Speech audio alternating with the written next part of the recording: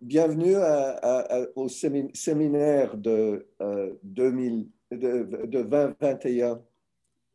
C'est professeur Tadahiro Taniguchi, qui est professeur d'intelligence humaine et informatique à l'université de Résumé à Kyoto, chercheur en chef général invité à la division de technologie de Panasonic en plus.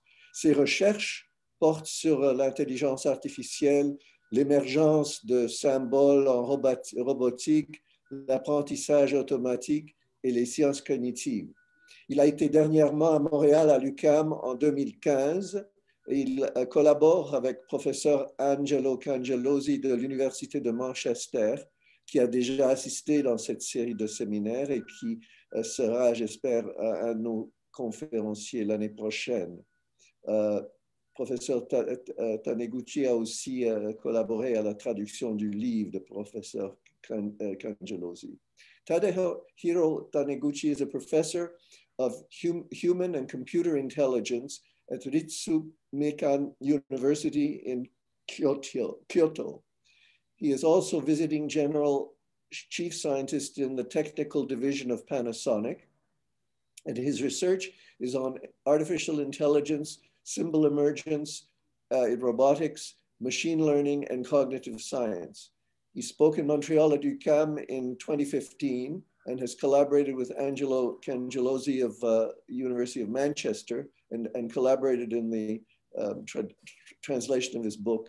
I hope Professor Cangelosi will be in our series next year. And now I welcome Professor Taniguchi, who will be speaking. And if you have questions, you should put them in the chat and I will discreetly inform Professor Taniguchi, and he will decide whether that question should be answered right away or should be deferred until later for the question period. Welcome, Professor Taniguchi. Bienvenue. Okay. Thank you very much. Thank you very much for introducing me. Thank you very much for inviting me as a speaker. So I'm Tadahiro Taniguchi from Ritsumeikan University. And it's my great honor to be given this opportunity to present this talk in this online seminar.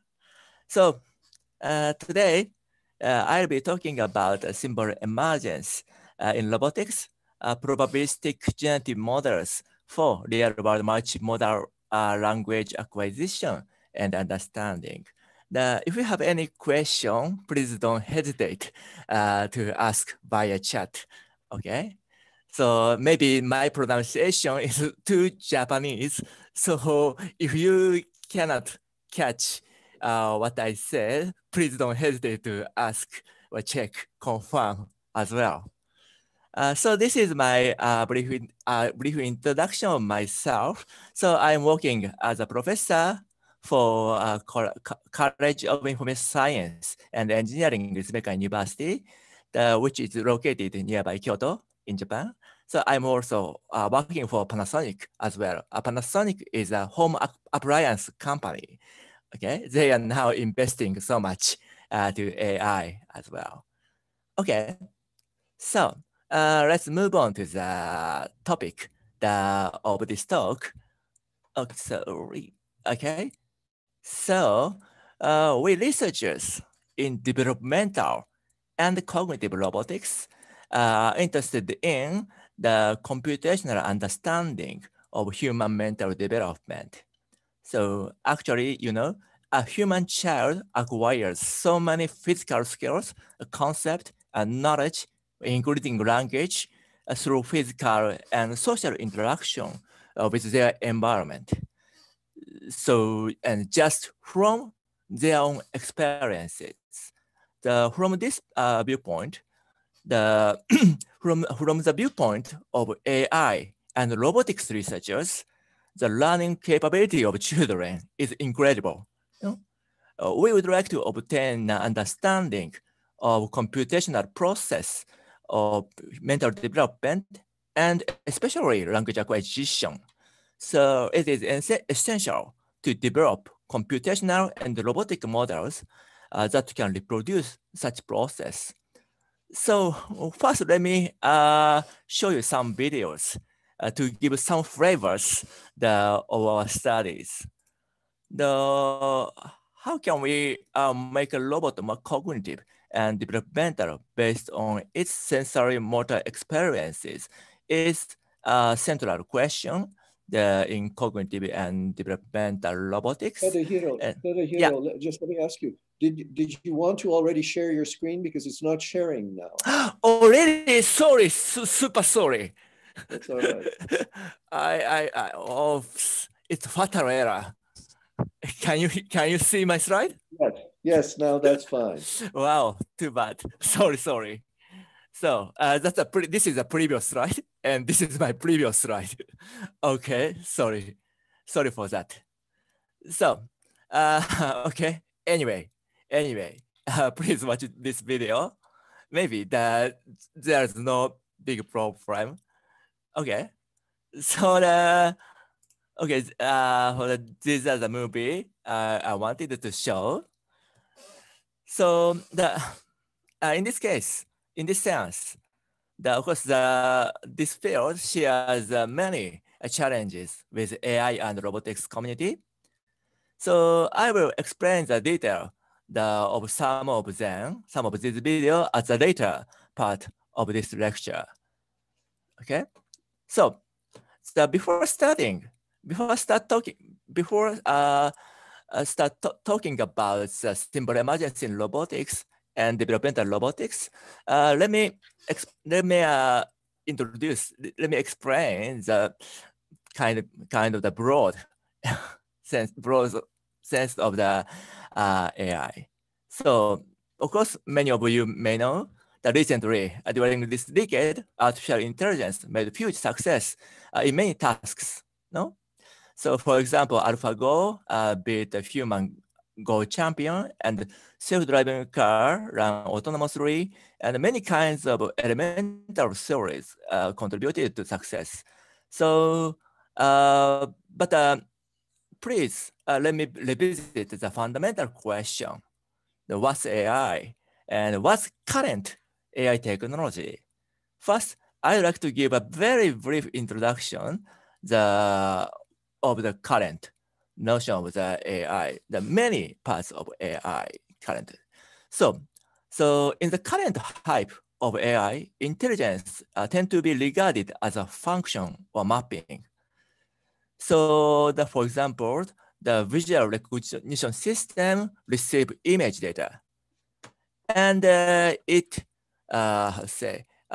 map the image data to label data. This is image recognition, and automatic speech recognition system takes speech signal, and it map the speech signals to the transcribed data, transcription. And for example, machine translation system take, for example, English text and map it to the Japanese text or French text, for example. So this kind of the function type of view that can explain many parts of the current AI technologies. Then actually deep learning arrived, and by using the deep learning architecture and by optimizing the future parameters of the neural networks, we can create some sort of the pattern processing function. So this type of machine learning approach is often called end-to-end learning. So because it can optimize from an end to another end. Okay. Then later, of course, the more complex functions have been explored and developed. So we can in this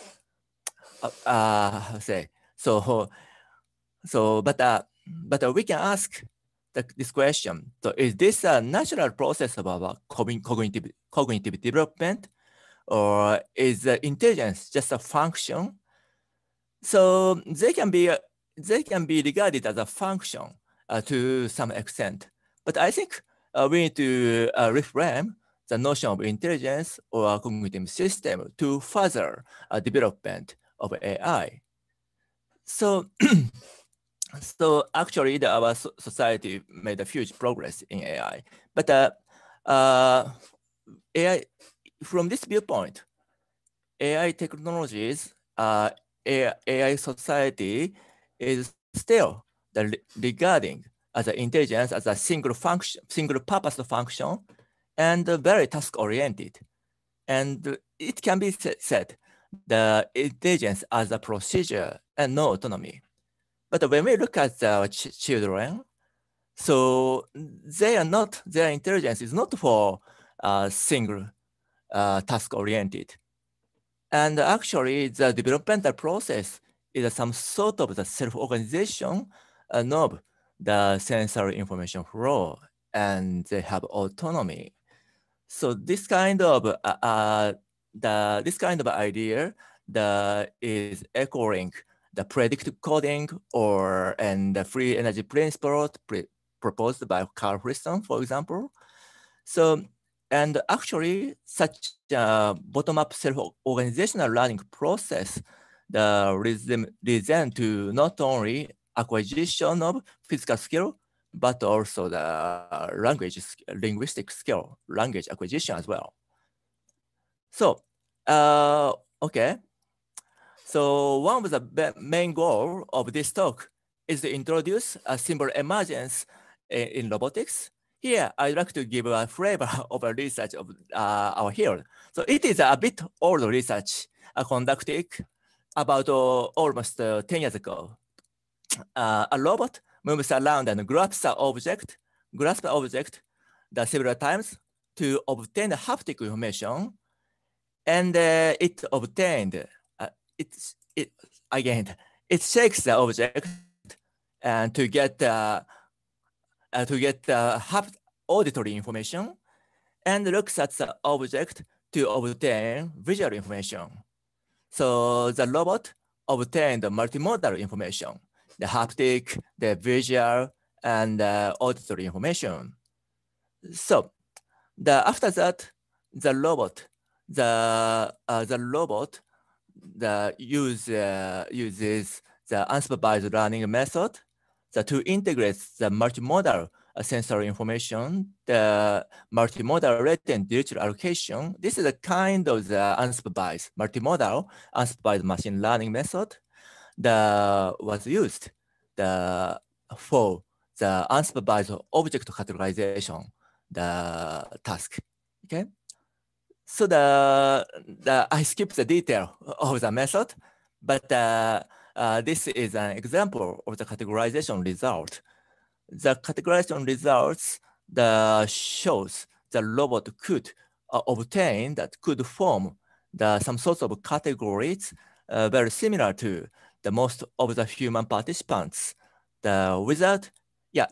Could I ask a question? And it's a good time for a pause. Is this still unsupervised learning?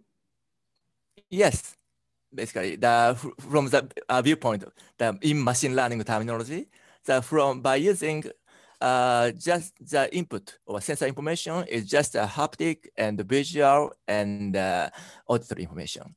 There is no supervision. Yeah. And what is the demonstration that they have got the category? I mean, normally we think that to get a category, you have to be able to do trial and error and get feedback on whether you're right or wrong. But in unsupervised learning, you don't have that. So how do you know they have a category? Oh, that's a good question. And basically we gave label here, but it's not given to the robot. And this is given, these are given by the how to say, human translator, human interpreter later. Basically the robot can form, how to say, the robot have latent variables. So for each, please see this is the kind of image. So in this learning system, the robot have several latent variables.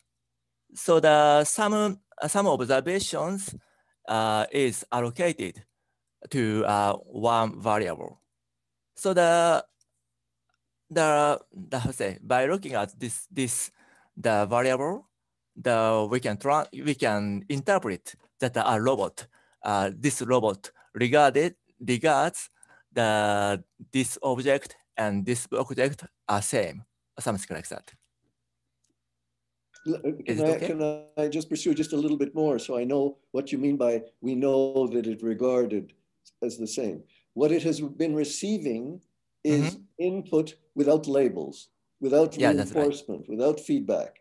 And whatever it learns, even using its latent variables, whatever it learns is based on the distributional and correlational structure of its input. That's is right. That correct? That's right. And That's on the basis of that, what is there in the input to show that it's doing categorization according to your labeling? You mean what is the actual input of the sensor information? You mean? It's more what where in the output do you draw the conclusion that the system is categorizing in this way according to these labels?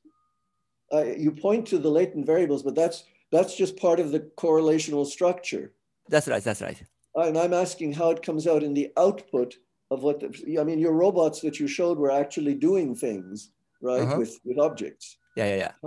How does this translate into what it does in the world? What it does in the world. How does this kind of learning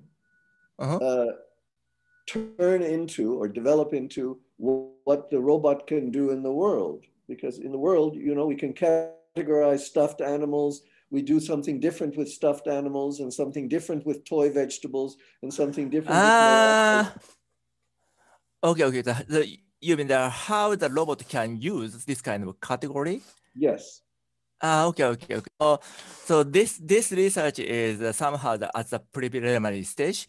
So in this experiment, what the robot could do is just finding a kind of the correlational structure, and how to say, so the robot can differentiate this object and this object are different, or this object and this object are similar, or that's what the robot could do.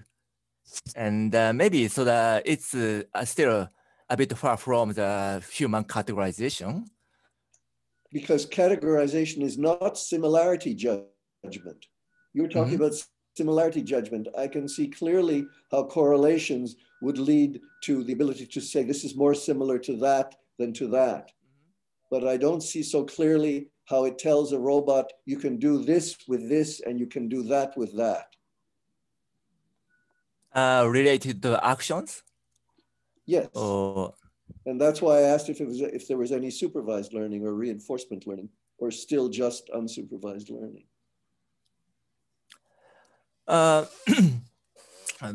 Basically, this kind of movement, actually implemented.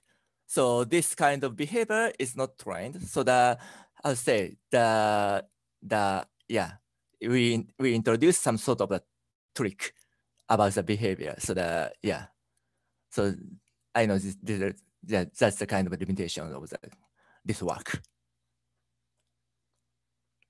So can I continue?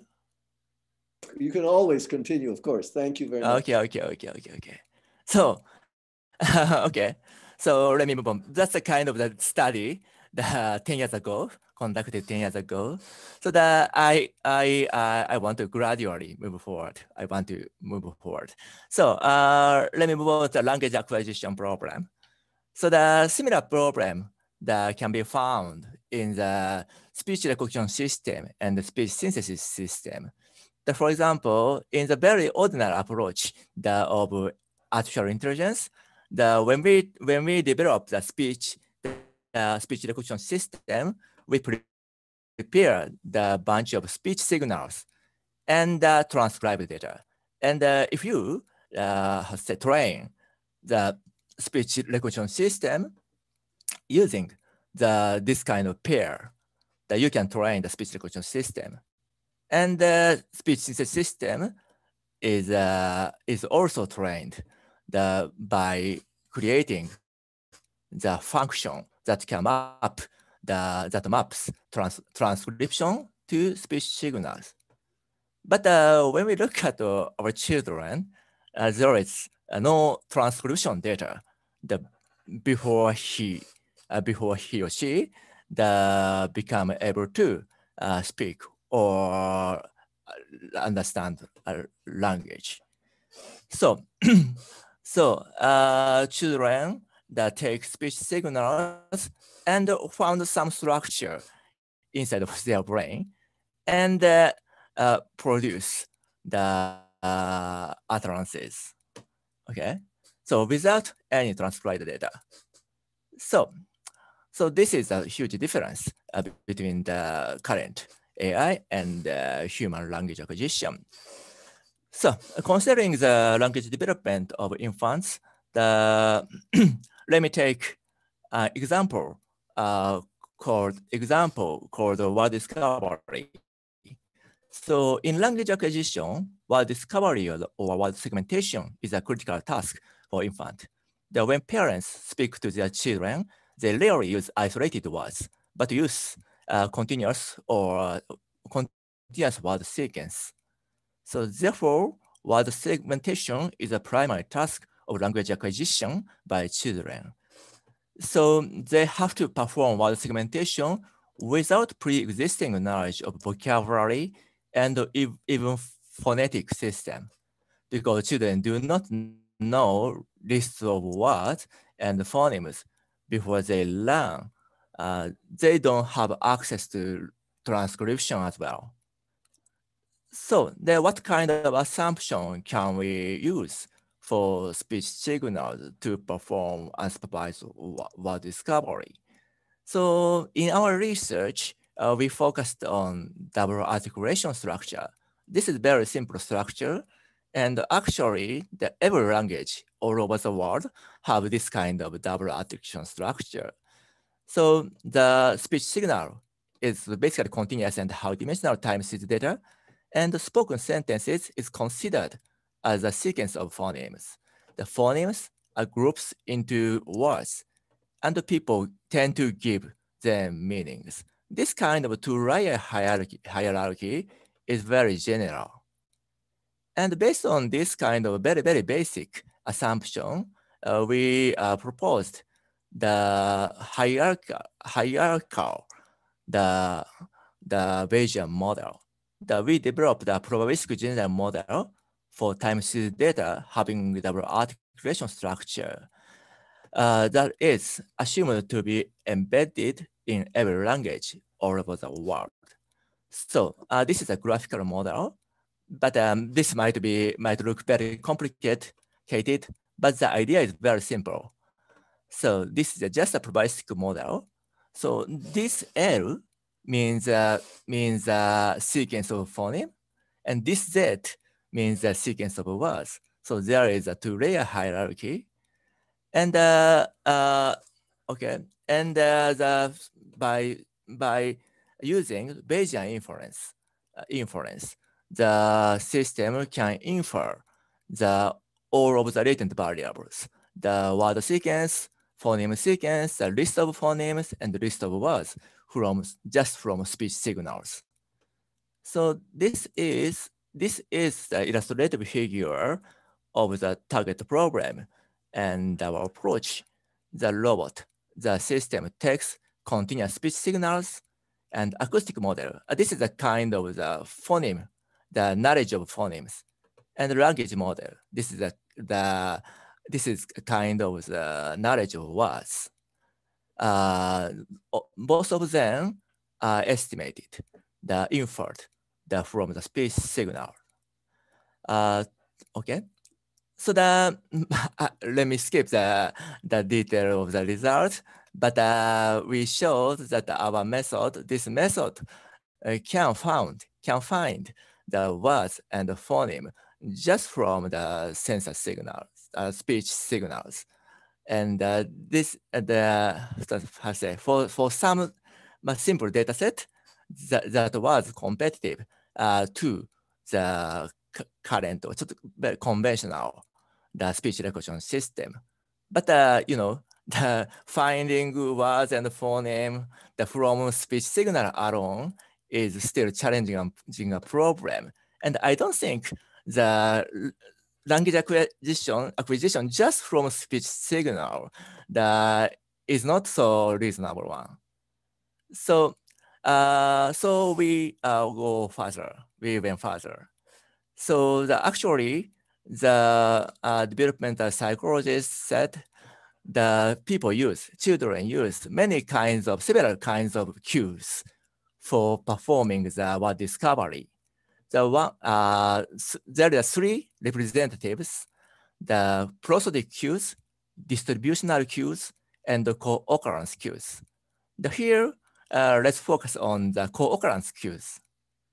So to detect, when a person talks to a robot showing an apple, for example, the probability that the sentence contains a word about apple will be high. So if a robot can make use of such information, co-occurrence cues, the performance of word segmentation or word discovery will increase.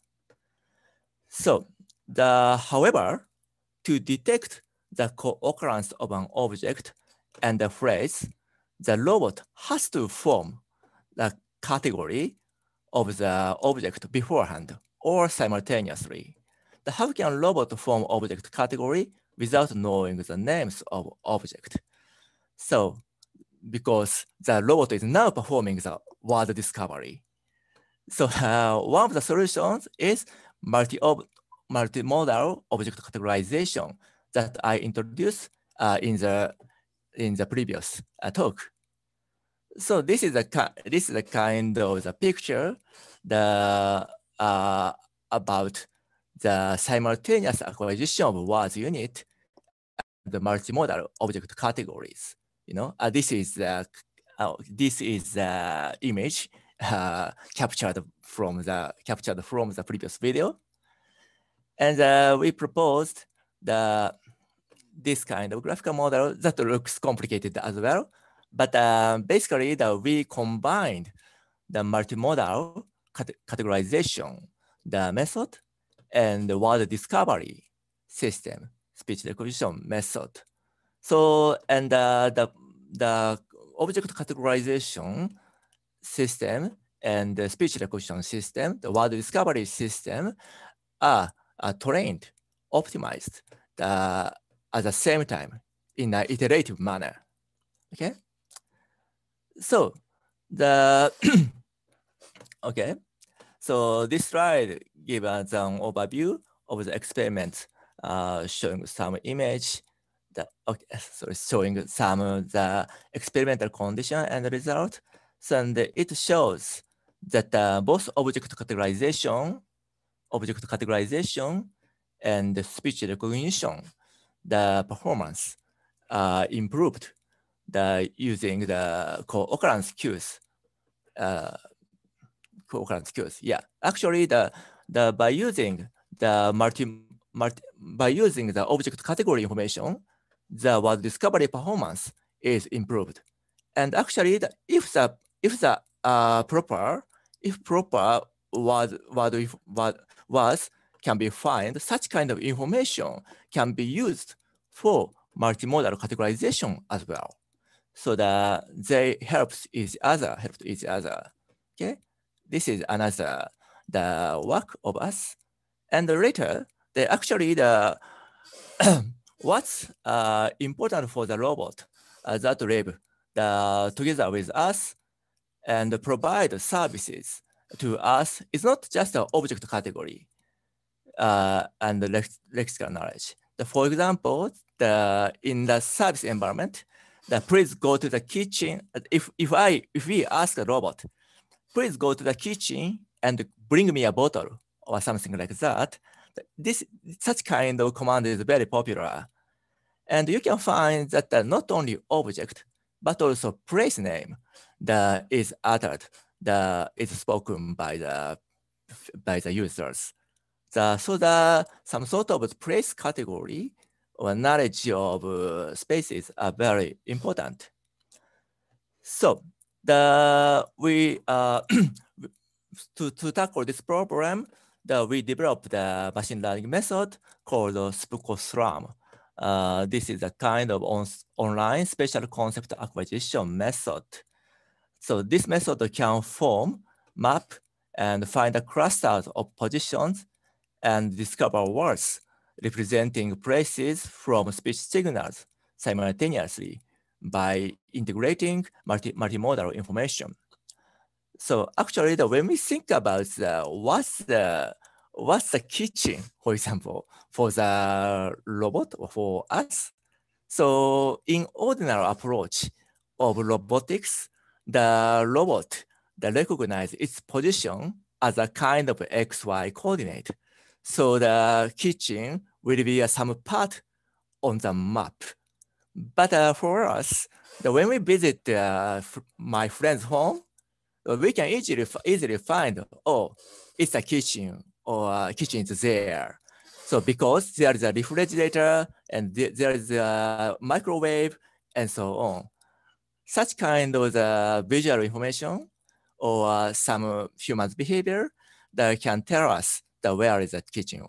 And so actually this tells us the place knowledge or place concept is also based on multimodal information.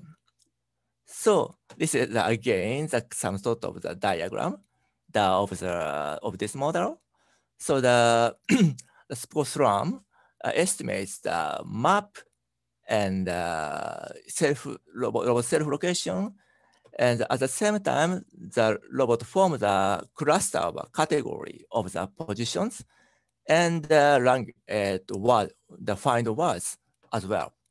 So this is again a bit complicated model, but let me explain briefly that this part, the upper part representing the graphical model, generative model for SLAM, the mapping and localization, and this part, the red part, is representing some clustering method for positions. And the blue part is representing the image recognition system.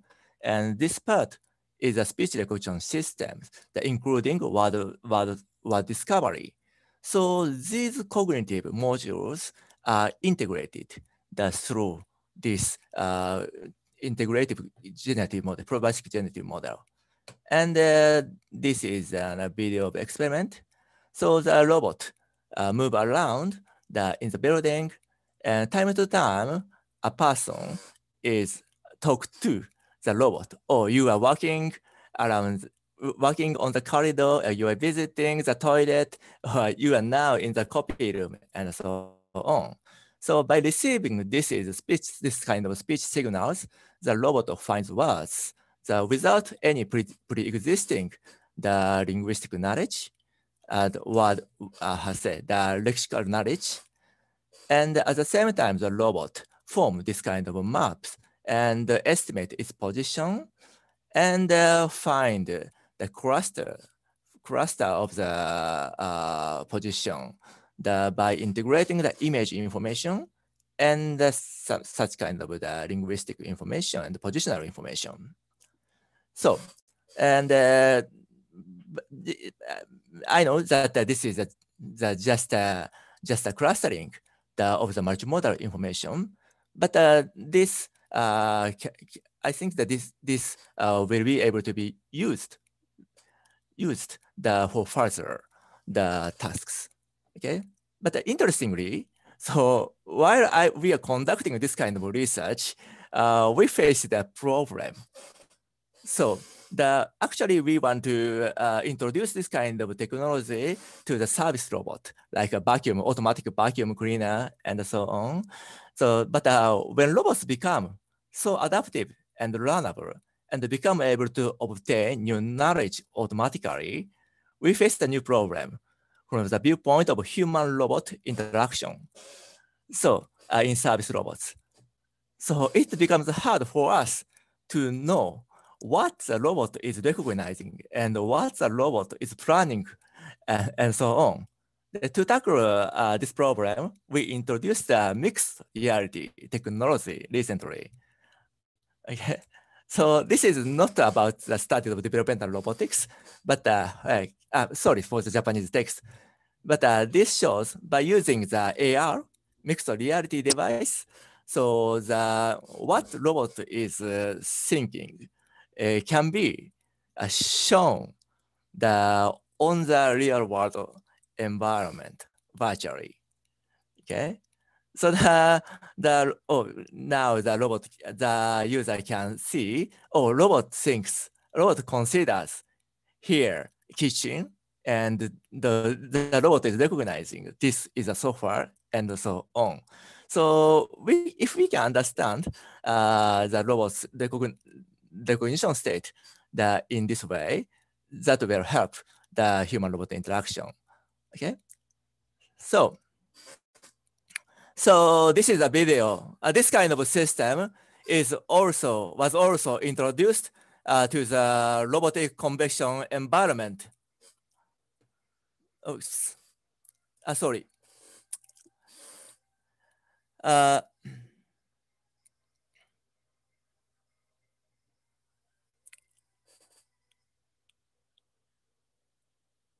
I'm sorry for stopping. And actually, in my side, the very loud sound was happening. Sorry. And so as a showcase, we implemented some of our technologies to this kind of robotics competition. This is a World Robot Summit 2018. Actually, the World Robot Summit is a kind of robot Olympic planned, organized by Japanese government. And actually, the World Robot Summit should have been organized last year, 2020, along with Tokyo Olympic. But unfortunately, that was extended that was postponed because of the COVID-19. So then actually we got the first prize in this event. Okay, so this was just application. So I have the 5 more minutes. Okay, so so let's revisit this model. Okay, so by developing this kind of the integrated. Can I make a suggestion? This would be an excellent time for me to ask if there are people that have burning questions in order to be able to understand what's going on now. Okay. So could you, if you have a question to ask, turn on your microphone and speak aloud, because it's so many questions, Kevin. You don't have to read them. I'll ask the I'll ask the person who wants to ask the question to say it out loud slowly, because they're explaining to people who speak 2 other languages. Okay, so please.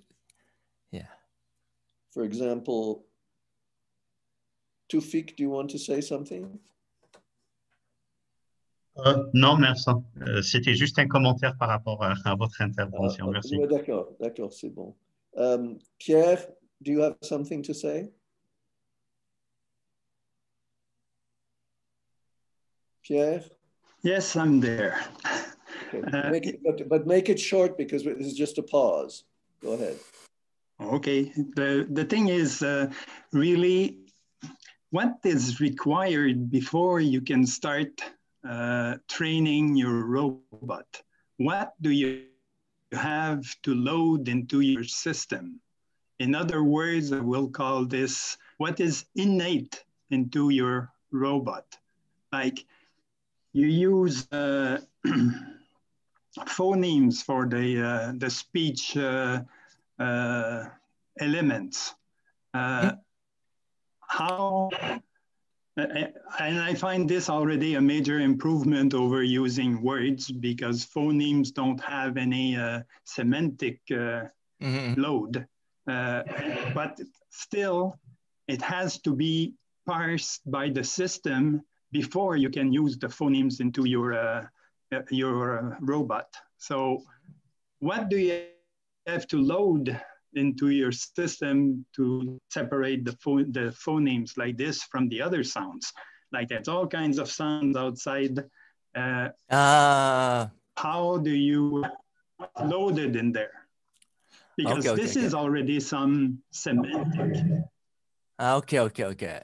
I also have questions about depth or distance. For the mapping, the robot has to move from one place to another to discover the distance between where it was and where it is now.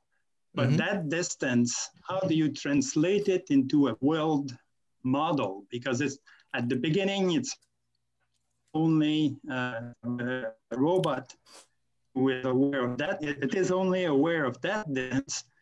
And how do you put this together into the mapping? Okay. Very great. Yeah, that's fine. But let Tadahiro answer now, and we'll go to questions much later. Go ahead, Tadahiro. Can I? Yes. Yeah, thank you for the great question. And you take a very nice point, great point.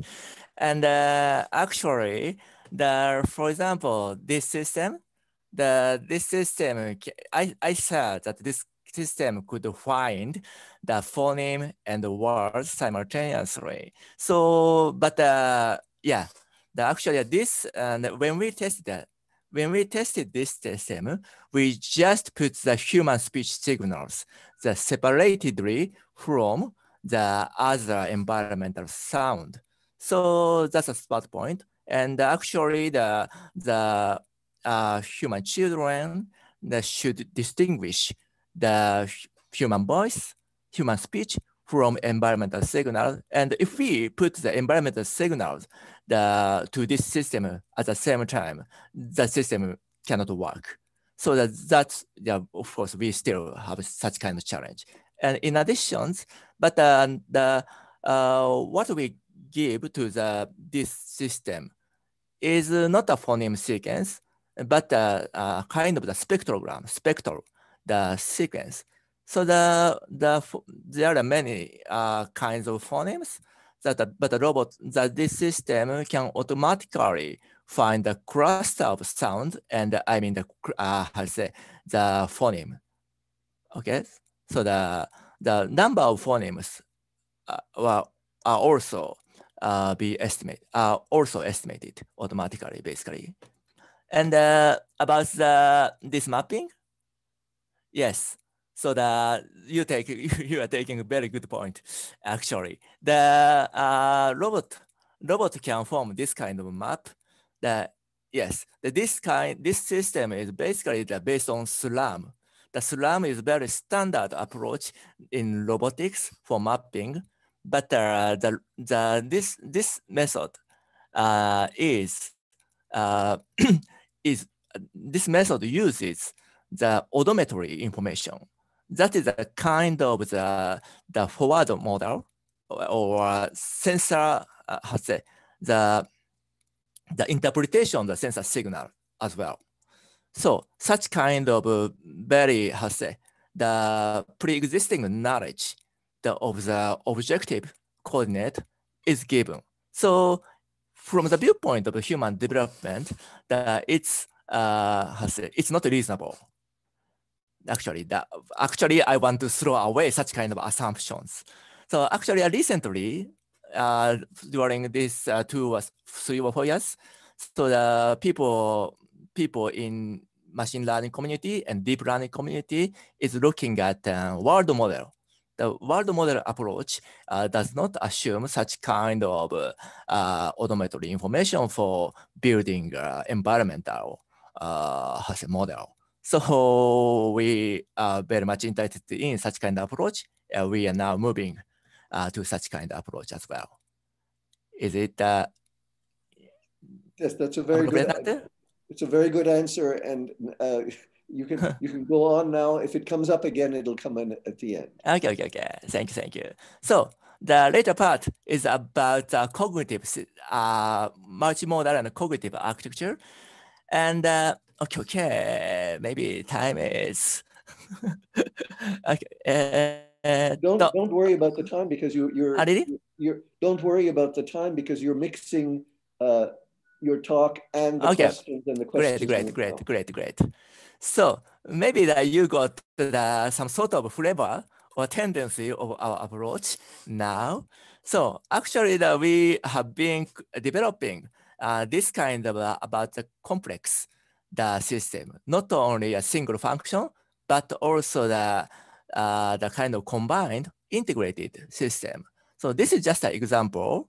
In addition to this, we developed this kind of hierarchical multimodal categorization system, and this is a place concept formation method, and this is the simultaneous word discovery and object categorization. So when we look at these models in detail, so we found that most of them are just a kind of the integration, combination of the kind of elemental cognitive modules represented by the probabilistic generative model. That is for the unsupervised learning. But this is a combination of three MLDA modules, and this is just a combination of the speech recognition system, including the word discovery, and MLDA, multimodal categorization. And this model is a combination of SLAM and Gaussian mixture model and MLDA and speech recognition system. But all of them are integrated into a single learning system. So, but till now, before this paper, so that our colleagues and our collaborators that built this kind of integrative system one by one. So it's very, costly. So after noticing this point, we developed a new framework for developing this kind of integrative model. Okay, so actually these are graphical model, and these graphical models can be combined via single node.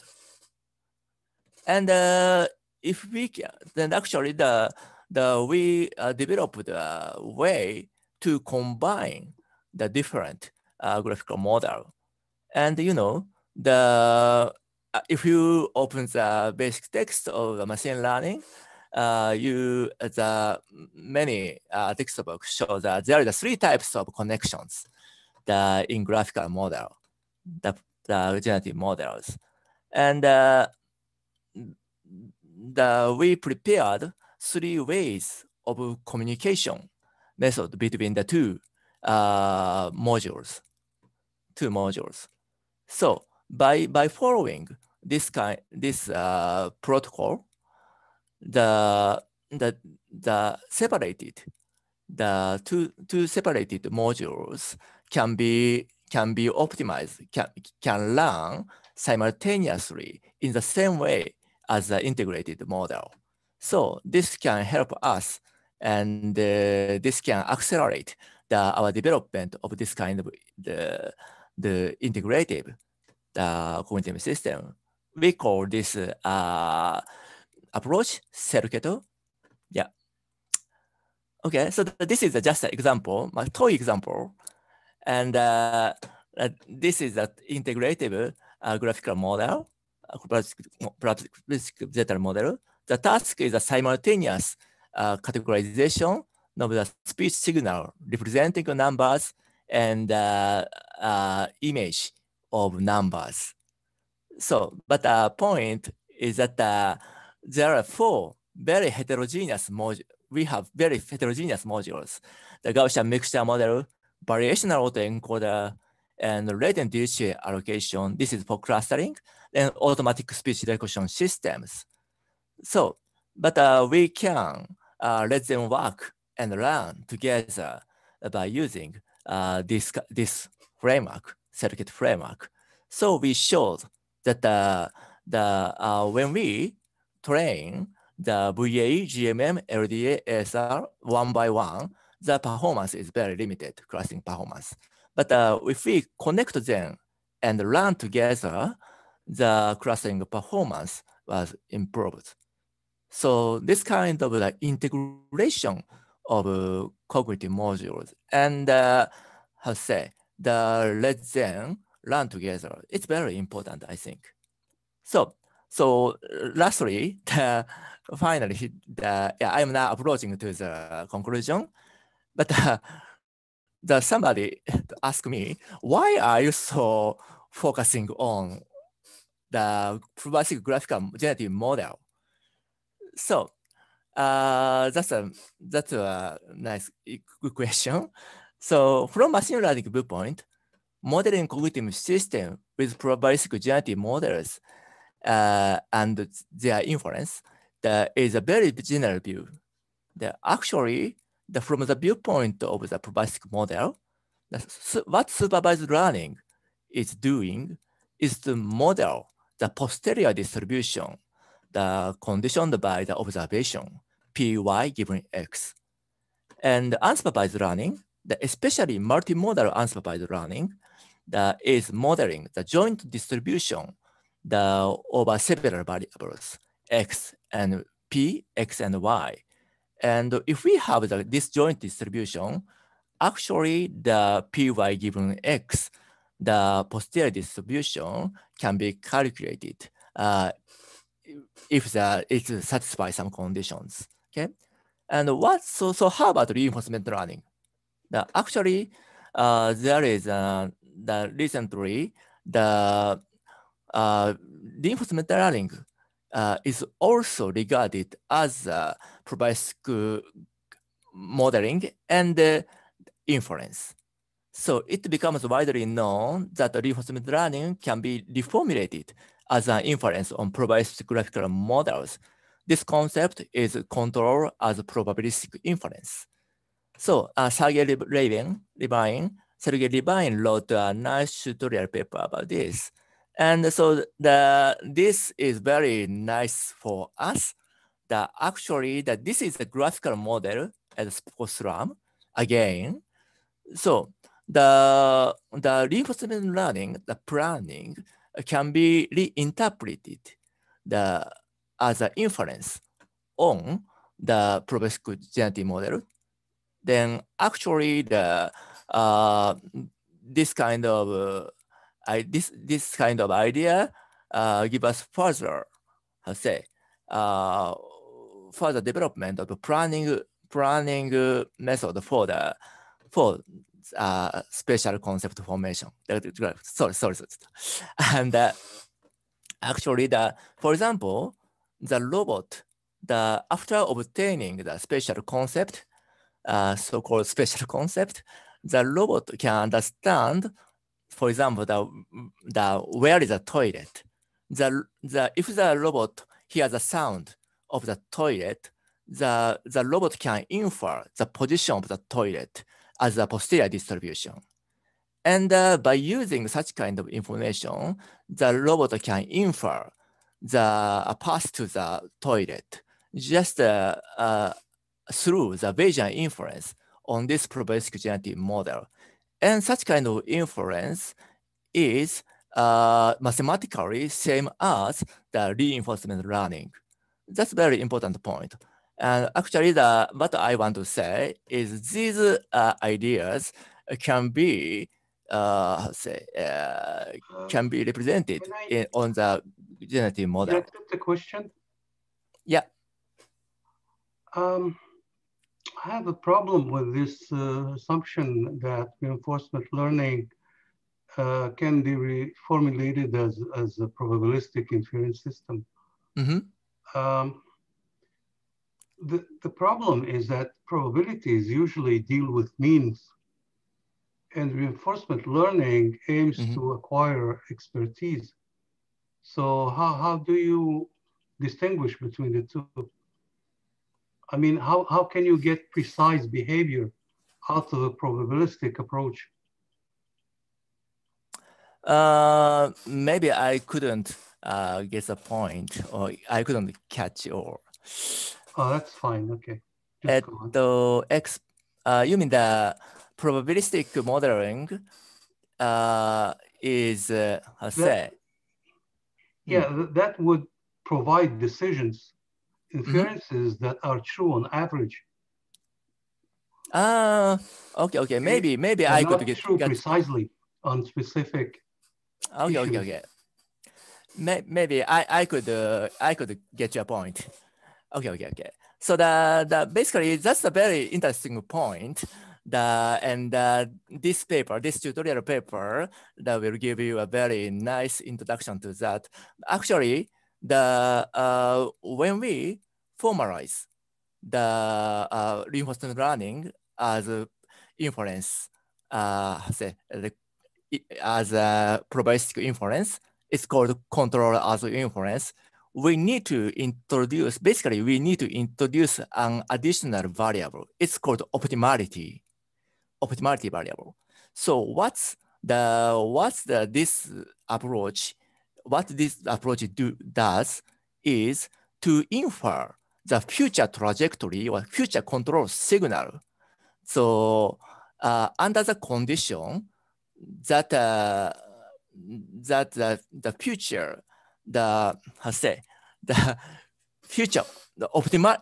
optimality variable, that means that the behavior is optimal, is observed. So that, Okay, I get you. So that basically, you're turning the problem into an optimization one. That's fine. That's right. Yeah. So the point is that inference is very much related to optimization. So the optimization can be reinterpreted as an inference. Okay, that's fine. That's the point. Okay, so these are maybe almost time is up. So that's almost all for today. Finally, let me introduce some survey papers. We are researchers in cognitive science, developmental robotics, and neuroscientists that cognitively wrote a paper about simple emergence in cognitive systems. And today, my title involves the language, but I think I didn't talk so much about the language. But studying language from the viewpoint of robot is very important. Actually, robot is embodied systems behaving in this world. So actually, natural language processing people tend to look at the text information only.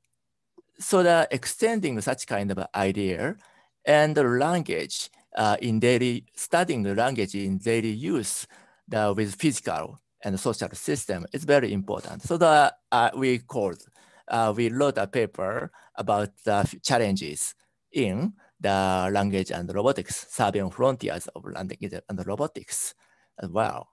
So that I talked about the kind of integrative cognitive systems. Yes, our brain system is integrating so many the modalities and functions. So another approach is to develop such kind of integrative cognitive system, learning the human brain structure. So it's also another challenge. We actually published the preprint that on Monday or Tuesday this week, with the collaboration of the neuroscience people. Yeah, so that's another advertisement as well. So that's all for today. So yeah, I welcome the questions. Thank you very much.